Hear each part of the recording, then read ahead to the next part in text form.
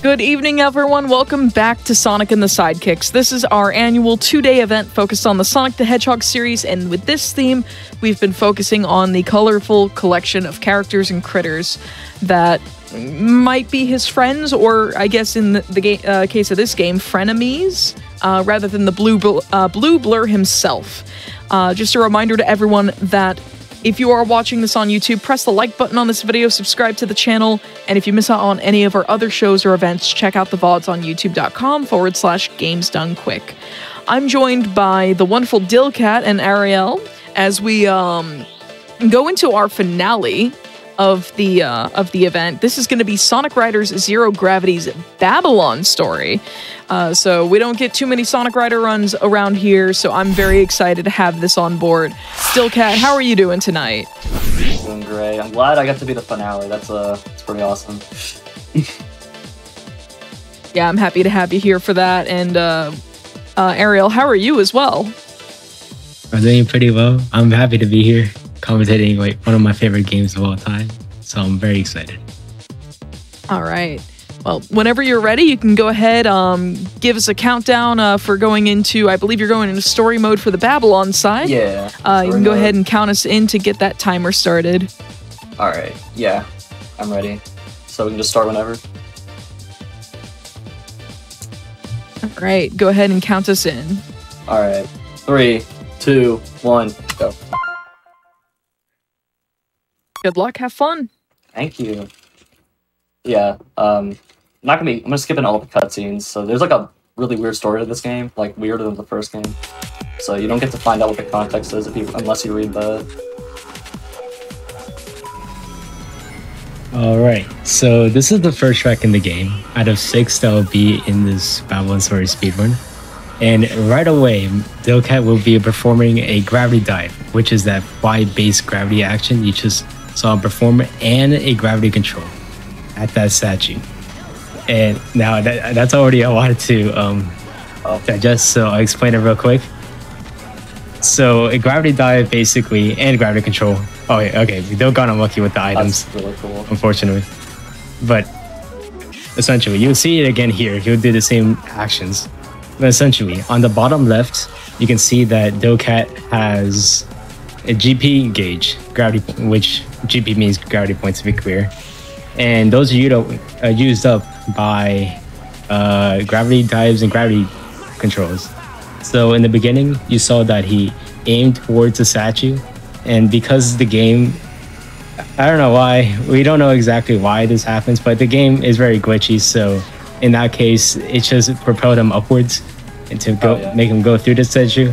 Yep. And yeah, and with his gravity control, he was able to redirect himself back onto the track, saving a few seconds. The first one is not worth going for all 3 laps because he doesn't have enough GP to conserve it to do the second one, which saves a lot more time. So yeah, this is the main priority, getting this second shortcut on all 3 laps. Huge skip.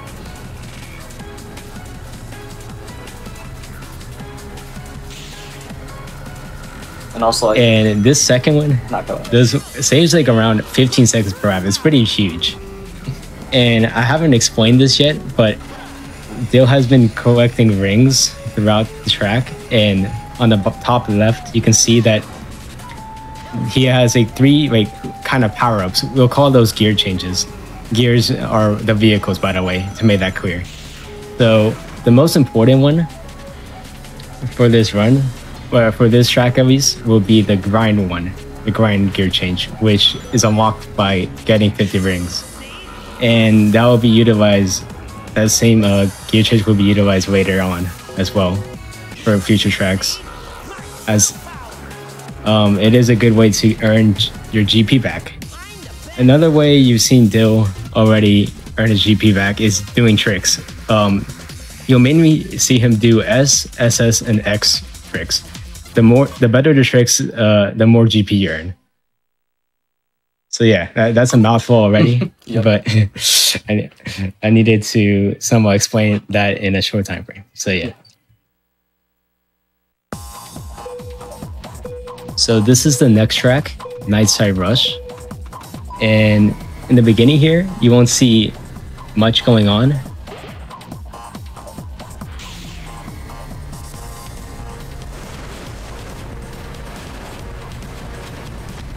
just Dill collecting rings. Oh, I forgot to explain that what Dill just did would be a bike only path usually, which is unlocked using 50 rings. But he waited for the robots to get ahead of him first, so he could take that path for himself. I did that pretty slow. I could have saved a lot more time, but I like waited a really long time to get on the boost panel, but I could have done a lot faster, but yeah. For the other 2 laps, it would just be going through the that path normally, I believe, by collecting the 50 rings. But just for lap 1, it's faster to do that. Yeah. So what this gear change allows him to do is basically just punch through all the cars and the breakable wall at the start of this path. And without it, it would be a lot more difficult to go through it, to say the least. There's one more thing I haven't explained about gravity dives and their meteor bursts. By smashing into objects, like what you just saw there, he is able to earn some of his GP back. Which is, yeah, the more GP usually the better, obviously. You can extend your gravity dives if you have more GP, so that's great. GP is very important for this game. And also rings as well, like those are really 2 important things you want to prioritize. Like ideally you want to get the gear unlocks as fast as you can.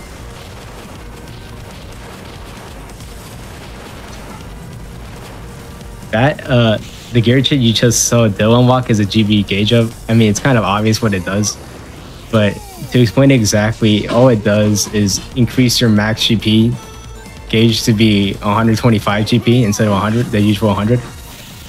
Which, yeah, yeah. Since he was able to have enough rings collecting throughout the coins, he is able to do that. And also, what he just did there, I forgot to explain it. He tricked up the ramp and then gravity controlled onto a wall, and because that's an intended path you can take in the game, but it is faster to go along that path, basically. Yeah. But yeah, that's essentially it to this track. It's pretty simple track compared to most of the other ones. I feel like this is like honestly the easiest track in the entire run, if you're not doing any of the skips, in my opinion at least.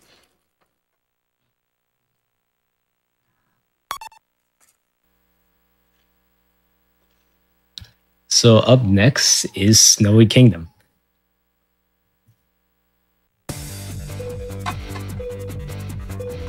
Folks in chat are talking about the unlockable characters, and apparently Billy Hatcher is one of them. Oh yeah.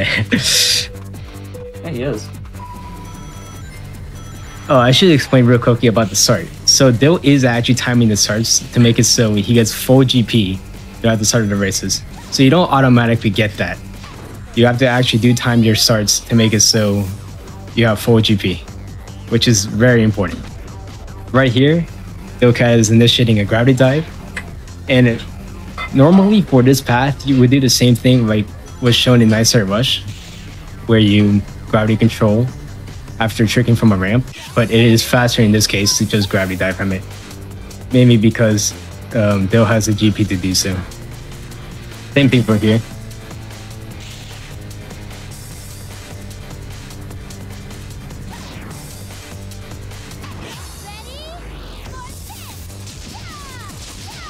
After this ramp, you see Dill doing another meteor burst section, and here he's able to rack up a ton of GP. So it is easy. He can easily replenish it all and do all of what you saw in lap 1 in lap 2 as well.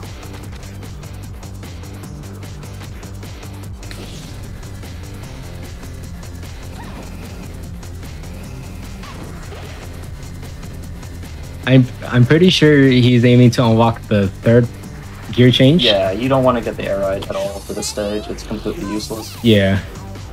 I'm pretty sure for all the tracks you don't use air ride. Yeah, because you only play this wave on one track. And she has the air ride ability. Yeah. So.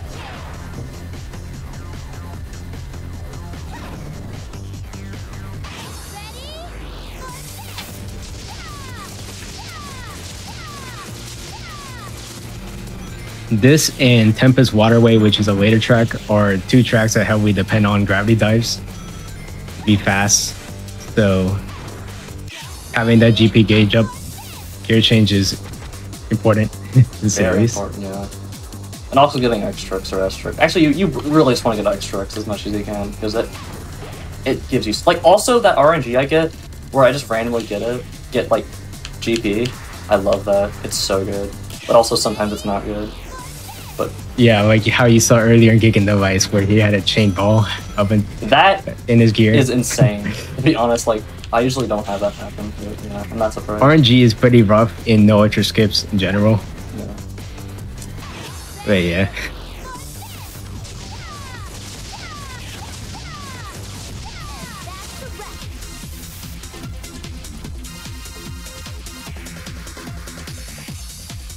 That's Snowy Kingdom. Next up is Meteor Tech Sparkworks, which contains, I'm pretty sure, the most broken skip you'll see in the run. And quote unquote no ultra skips, but oh yeah. It is pretty funny. Yeah. How the roasted is right now. But the goal of the beginning of lap 1 is to collect 50 rings ASAP to be able to get the grind gear change, which will be important for laps 2 and 3, because you want to be able to do this shortcut all 3 laps. Oh, that's really cool. Nice! Okay, it's fine.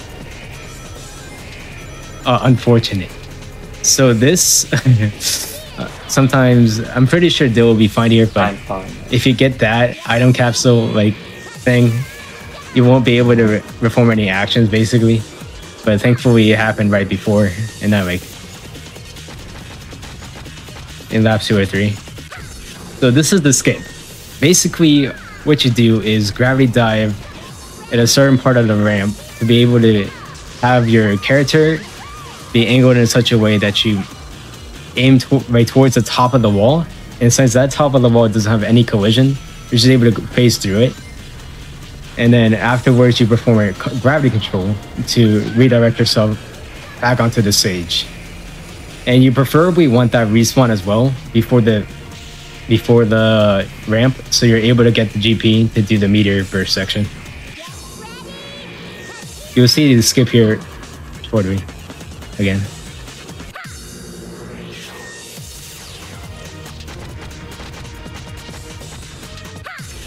I like how in the middle of Babylon's story we just have surprise Amy. Oh yeah, don't worry about that. I don't know why we're playing this here either, to be honest.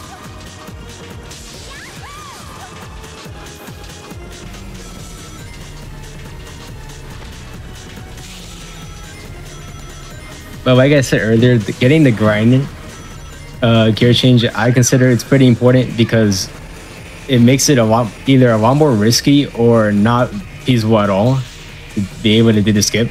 You really do need almost all the GP you have going up to it to be able to do this.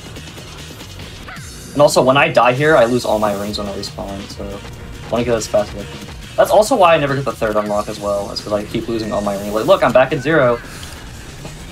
Yeah, that's true. You have to basically get all the rings at one respawn. So, and now one wife, let's say, let's call it a wife. Yeah. In this instance. But yeah, that skip saves a lot of time. Yeah. It is funny that it is in the no ultra skips category, but yeah. Up next is Tempest Waterway. And here, there are no other CPUs around you. It's just you. It's just Storm. Yeah. The goal is just to do it as fast as possible.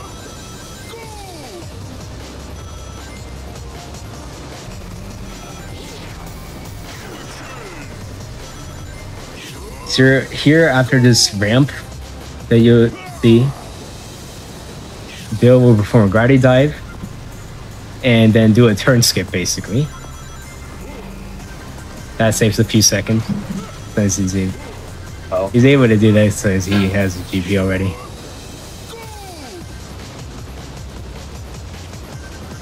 And then here you'll see Dill do another gravity dive and do something similar to what he did in Sonic Kingdom. But this time there are GP capsules scattered along the path, so he's able to continue his gravity dive through that.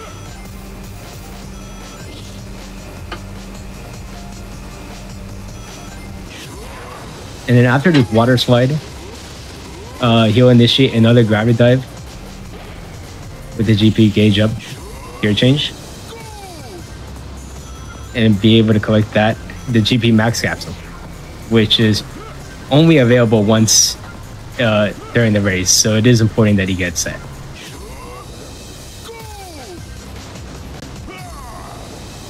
Laps 2 and 3 are essentially the same as lap 1, except that since he has more GP, he's able to prolong his gravity dives. And yeah. Like, I can start it here, and I still have a lot, because I have so... Oh.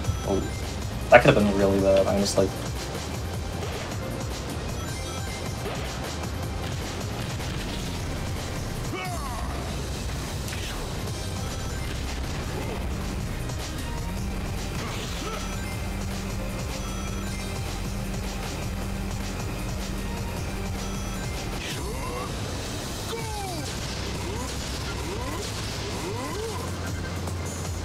But yeah, you notice that like I said earlier, this track heavily uses gravity dives. So yeah.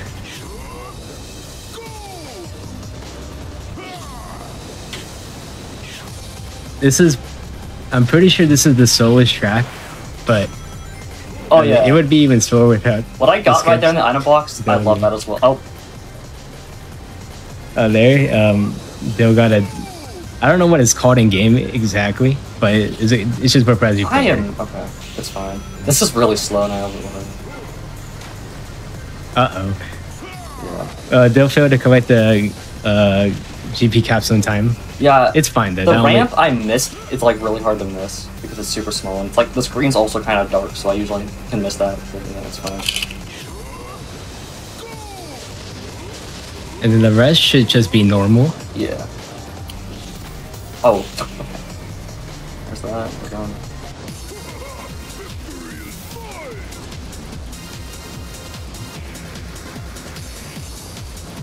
We got folks in the chat calling for a new Riders game, or at the bare minimum, porting Free Riders to the better Connect.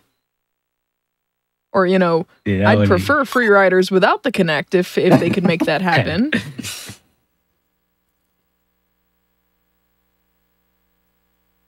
It is a shame there hasn't been a Riders game in so long. It's true. Yeah. Like, I feel like they shot the series in the foot with Free Riders, and it's like, oh, people didn't like that, so people would never like another one. And it's like, what? No! We would love a new one without full body motion control gimmicks. It's pretty funny. But right there, Dill went into the faster alternative path of the track. And oh yeah, nothing much to explain there. He had the grind gear change, so it's just faster to go through these rails than driving normally. Also coming and you'll see here again that Dale goes through another alternative path. He'll be doing the second one all 3 laps. Like he'll go through all of them, all 3 laps. I mean, but not gravity dive for the first one, since he won't have much GP. Since that meteor burst section is very rough. I don't know why it's programmed like that. Yeah, it just breaks. It gives sometimes. You almost nothing. It just like to break, and I did another trick there because I didn't feel like missing this. So yeah. I remember one time, like this happened today as well. On those fans, if you like hit them frame 1, you go backwards on the track. I don't know why, but that can happen. That's funny. Also, I have a lot of GP. That's pretty cool. Almost full. That's like, actually, that pretty much is full.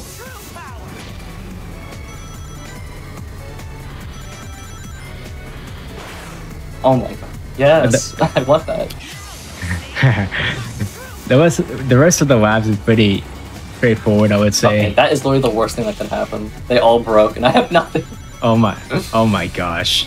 That is so unfortunate. Yeah. I'll do this again.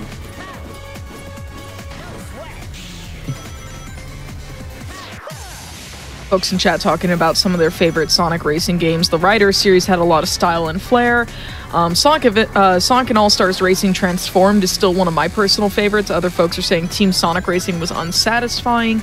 I liked TSR, not as much as ASRT, but it definitely, like, it had style and flair. It just didn't have support post-release, which was a big shame.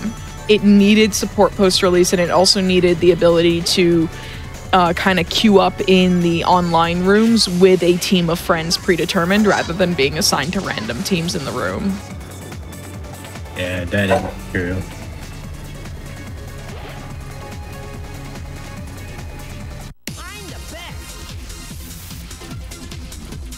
Like, if you got a group of friends together in a private room in TSR, like, that was a lot of fun. Sonic Adventure 2 kart racing, someone brought up. Oh my god. True.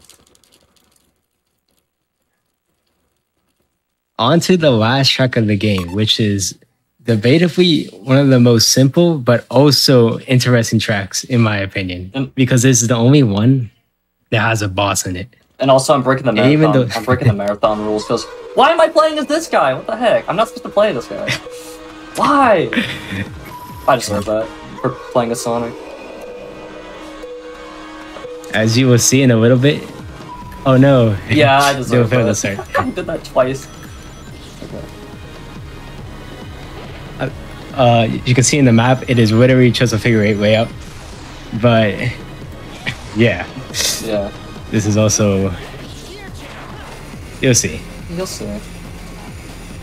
Dill is trying to get 50 rings right now, and good thing he did, because this is important. Not too important, but it does save a few milliseconds. You skip by going on the. You skip the animation from the like gravity meteor burst thing, but yeah.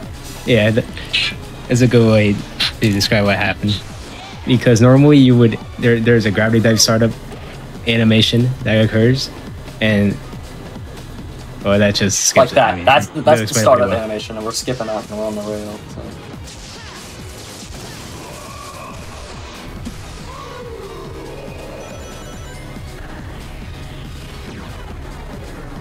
So this is the boss's second phase, where he attacks you with energy bolts, but they're very easy to avoid by just being near the side of the track.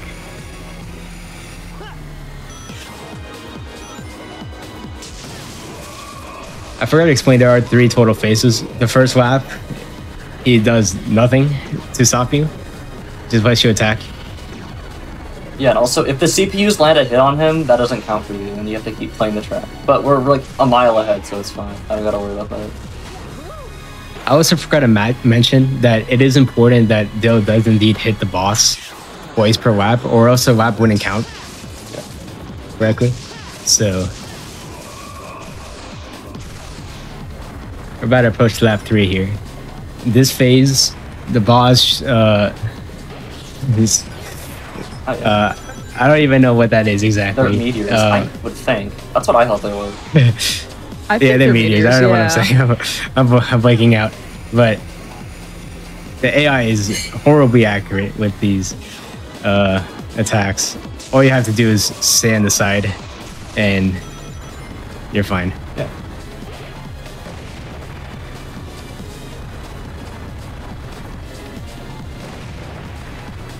I love how far behind the NPCs are if you look at the mini-map. It's just like, yeah, we're here too, I guess. Dude, I got 2 speed boosts? This is good RNG. Also, time is going to come up when I cross the finish line. Not when I land the final hit. It's like 1 second after. And time. GG. Not bad, not bad. Like 10 seconds slower than my PB, so I'll take that. That's pretty good, honestly. Yeah. Like, that was a really cool run. Like, I didn't say a whole lot because Ariel was carrying us through commentary on the technical side, but this is a really sick speed run. The gravity dive abuse is so cool to do. It's pretty awesome, yeah. But, do y'all have any shout-outs that you want to do before we head off and wrap up the event, before we start our replay of day 2? Well, shoutouts to you guys, you and Hib, for organizing the whole thing. That's really cool. And also all the runners who got to submit and got in, play their games. And also shoutouts to Ariel for commentating. You're a real one. Thank you. Yeah, that's no problem. All I really have to say. If you want to follow me, I don't stream a lot. I got a new PC recently, so I might stream more. I run a ton of other games, not just this, so if you're interested in that, go ahead and follow me. Yeah, that's it from me. And Ariel, do you have any shoutouts yourself? Not really, except for the community. They did find a lot of these skips and strats recently. Well, near recently. Like, in the past 4 years, the community has become a lot more active than in previous years. And the time has been more significantly sized. So it's great that Dill was able to showcase all of this for all of you to see. And I mean, I don't really stream too much, so I don't really want to link my Twitch. But if you do want to drop a follow, my Twitch is Ariel MK1. I do occasionally speedrun this game as well in the any % category, but I mostly am just, I don't know, I play Geometry Dash, so there's that if you're interested. Yeah, thank you both so much for being here, for being the finale, for submitting the run. So I really appreciate it, and that was a lot of fun. So that's going to bring us to the end of Sonic and the Sidekicks Day 2 and the end of the event as a whole.